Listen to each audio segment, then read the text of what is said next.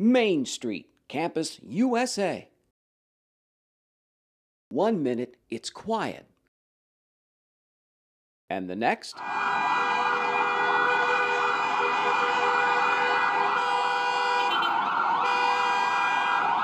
Traffic jams as students trying to find their destination.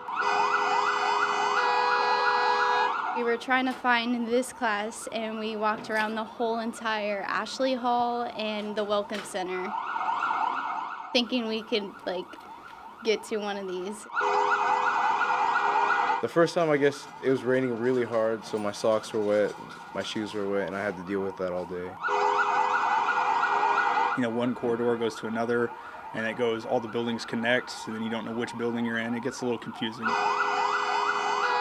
I've been getting lost, and everyone's really friendly, so they help me find my classes. On a scale of 1 to 10, I'd say like a 6. Why? Because I don't know where anything is. Monday, I have a biology class, and we meet in 2 different rooms on different days. So I was trying to find Clark Hall from Stewart, got completely lost, had to ask about 3 people.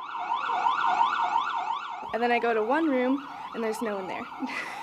So I have to run around and try to find someone to help me, and it ends up there in the other room, all the way on the 3rd floor. You have all the resources, and there's literally an app that tells you where to go if you don't know where to go.